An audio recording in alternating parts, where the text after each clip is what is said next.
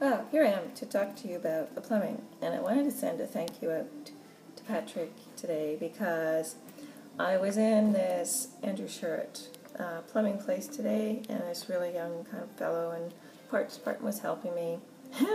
I was too afraid even to turn the screw in the black knob. He showed me all you have to do is take this and turn it, and then you screw it through this hole, and that's how you put it in. And I thought, well, that doesn't seem the same as the other one. So I had this kind of moment of intuition that really I was really intimidated by this plumbing. And then I remembered he was going through this book. And I said, well, maybe you have to change all the handles, because those crystal plastic handles are, well, they're originals. So I remembered Patrick bought the crystal plastic handles when he visited last May, which is more than a year ago, when he was helping me fix the plumbing. That's how long this has been. Anyway, so I just wanted to send a thank you to him because of our odyssey with repairing the plumbing. And if you have a moment, could you please look at my drawing called Exits and Entrances? It's an old one I did with a pattern from a book jacket of a favorite book that your big brother gave me quite a while ago. And I just feel this plumbing is about my odyssey of repairing the plumbing in the bathtub and those taps. And, you know, those kinds of thoughts was just a warm thought that came back to me, and I just wanted to say it made me happy. And we had this moment with this young fellow who's in the parts department, just having this regular kind of job, talking to some, middle-aged person like me. I told somebody today I was 55 years old. Well, you sure don't look 55.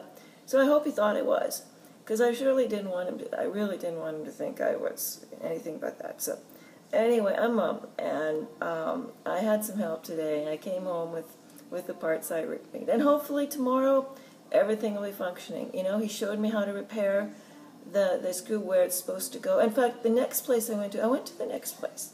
And I had this moment. He said, well, no, we don't have it. Just go down the street. There's a place down the street and around the corner, this blue and white place. They'll have it because they make the parts. So I go in there. They have this warehouse full of bolts. And he says to me, this is like repairing an old Chevy. What do you think you're doing? I said, you mean I have to go out to find somebody who's tearing their plumbing out to find this part?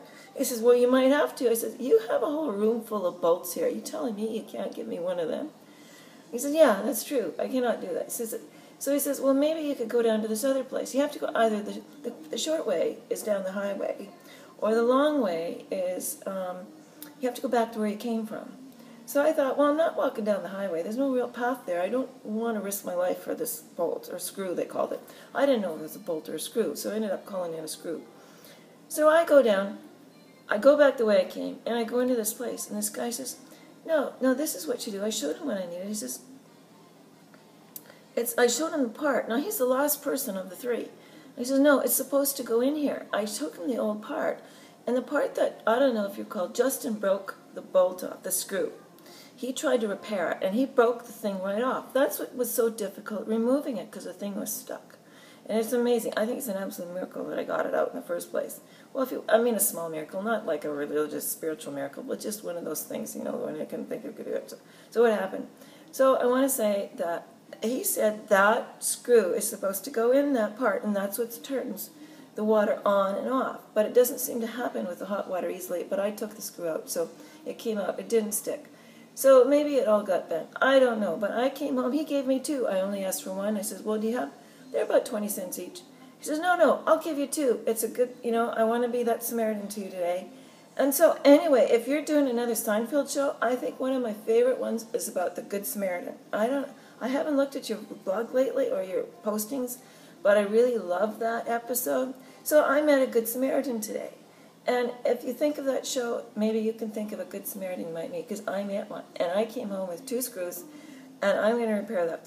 I think I'm going to, and I know I am. And I wanted to say hello to Justin for breaking it off in the first place and teaching me what it is to have an odyssey and to enjoy my drawing Exits and Entrances. So please review the drawing if you have a moment.